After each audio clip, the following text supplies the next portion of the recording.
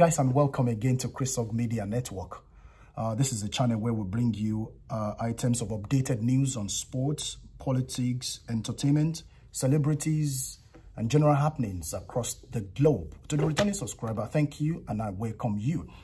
And to those of you who are yet to subscribe, and this is exactly what you want, why don't you go ahead, smash the subscribe button, and open the notification bell icon on the side. The essence is that you'll be notified once we drop a new clip. Try as much as possible also to follow us on Instagram, Facebook, and Twitter at the same time at Chrisog Media Network. We try as much as possible to carry out a daily upload so that you don't miss out on any of these uploads at all. Try as much as possible to subscribe and click the notification bell icon on the side. Right, we're going to go very quickly into the two news of today. First of all, the one is a man who has been arrested for conniving, conspiring with his wife to sell their two daughters for 700,000 naira. Right, when I saw this news, I couldn't believe my ears that a mother who went through a lot to conceive, went through a lot to carry those babies in her womb for 9 months, consecutively, making 18 months, who nurtured the babies to the ages of 6 and 4. And all that she think about is to sell the babies for the sum, for the minia, for the penury, for the chicken change of 700,000 naira. Very, very bad indeed, and very, very sad. The name of the man that was arrested is Elisha Effiong. He is 40 years of age. They lived in Cameroon, and they were arrested in Uyo, that's in Akwa Ibom State. They were apprehended, and thank goodness for the man whom they confided in. So it was the man, a security personnel, who went to report them to NSCDC, and it was then that the NSCDC kicked into action and they apprehended them, and they asked them the question, why are you trying to commit this? Why are you trying to commit this despicable act? You know the flimsy excuse they gave? They said, the man actually responded to say the reason why he made such decision is due to extreme hardship. All right? Due to extreme hardship, because he is in debt, he needed to pay his debts, and then other financial challenges. So everything boils down to money. Okay? But then the question in my heart, the question on the people's lips is that why on earth will somebody in their right senses decide to sell their children that they have suffered, they have labored to raise for the sum of just 700,000 naira? So it's just a question that we've not been able to get answers to. Because in the ordinary, very normal settings, you can't even sell your child for 200 million, 500 million, 1 billion, because they are worth more than that. Life is worth more than money, so we used to hear. But to these people, to this couple, to Mr. Effiong and his wife, life of their child, of their children, worth nothing. The only thing the life worth is 700,000 naira. And that is why they have decided to take that upon themselves to go sell their own children. So if they could sell their own children for the sum of 700,000, so that means they can sell other people's kids for even 10,000 naira. This is really bad. Everything boils down to money because of financial hardship. I keep saying it, and I've said it before on this channel, that no matter how hard things are in this country, you can still put food on your table if you're hardworking. You can sell things, you can, start little businesses that can actually make you to feed. At least once you are able to feed yourself, feed your family, the rest is little. Okay? The rest is little. So when you say because of hardship, how hard could things be? We see people selling oranges on the street level, by the roadside. We see people hawking soft drinks, fizzy drinks, water. It's just because they need to make ends meet. They don't want to steal. They don't want to commit no evil. They don't want to kidnap. They don't want to, do all sorts of terrible things. So they've decided to say, okay, this is the only available option for me. And that's why they decided to go on a street level to hawk. And as a matter of fact, they are cool with it until something changes, until their lives become better. They are more than happy to do it.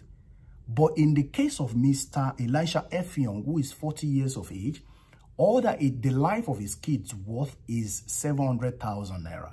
So 350 for each child. Now, the name of those kids is Abasifreke Edet. She's 6 years of age. And Rachael Edet, 4 years of age.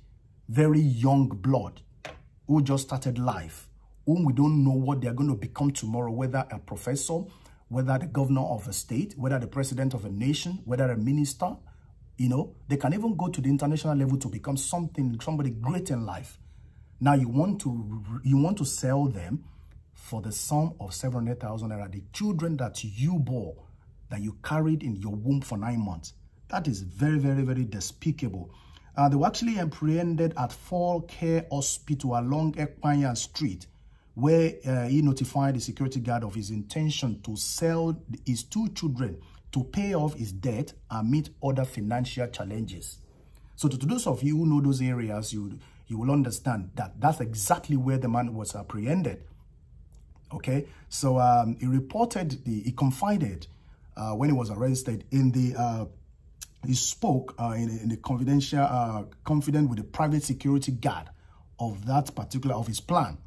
So it was a security guard who went to report to the NSCDC of his intention to sell the case. Thanks to that guy who was able to speak to the NSCDC, and the NSCDC was able to apprehend the man, his wife, and the 2 children. And at the moment, they are being taken to custody for further questioning. We will follow that, and we will definitely let you know the outcome of the whole thing. But the most important thing is that the kids have been taken from them, saves their lives.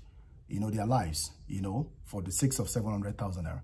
No matter how hard this country could be, we can still eat. It's just that we might not be able to drive exotic cars, live in exotic houses, buy exotic clothes and shoes, but we can still put food in our mouth if you are able to live in contention with the little we are able to get. And very quickly, there's another man, a Nigerian man, who the United States of America, Pennsylvania, has actually sentenced to over 7 years imprisonment for actually defrauding women of over $1 million. All right? So a federal high court, a federal judge in Pennsylvania has sentenced a Nigerian man, Jabin Godspower Okpako, to more than 7 years in prison for conspiring to launder approximately $1.89 million in mail and wire fraud proceeds in a scheme that targeted women. So this is the same thing we keep saying, all right? Now, this particular man in question can actually do other things to make his life better, but he has decided to go choose to get himself involved in that kind of a thing. And as a matter of fact, the moment you begin to think of how to defraud people, those people over there, the Americans, the British, they are thinking of how to catch you. So the moment you start, they know there's no way you can actually escape that kind of a thing, to be honest with you.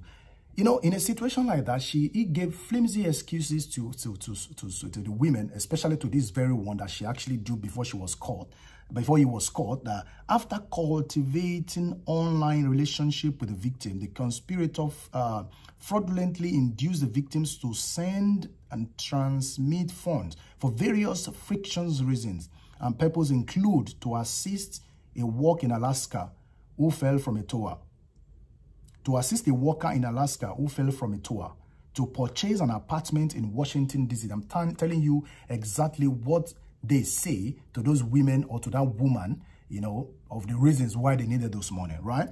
Okay, right. So, in what apartment in Washington, D.C., to assist the United Nations to repair machineries and equipment on an oil drilling rig, to pay for medicines, to recover a $6 million inheritance, and to make an investment in gold. So those are the reasons why, those are the reasons he gave, to the woman in request of the money. So this is just like getting yourself involved with some other people, and at the end of the day, you discover that you are being caught. The sum of $1.89 million is in total of the amount that he has actually conspired to defraud women with. It's just boiled down to the same thing that people really need to think of, the fact that the moment you start to think about how to defraud people is the moment those people are thinking of how to catch you. So it's something that you do it now, you get caught. So why don't you just put an end to it and face a life? Get something doing, something legitimate, something that could take you completely away from crime, rather than get yourself involved in all sort of rubbish. You know, it is always very important. It's just that quite unfortunate that people don't learn from other people's lessons. A lot of people have been caught, have been dealt with, but you still find out that people still get into it. You know, it's so sad. You know, it's quite unfortunate. By the time you now spend 7 years in prison, by the time you come out, you'll not be yourself anymore. A lot of things will have changed around you. You know, so it's quite sad. We still advise our guys out there, we'll advise them to kind of get themselves into something that is legitimate. Otherwise, the result will be very, very terrible.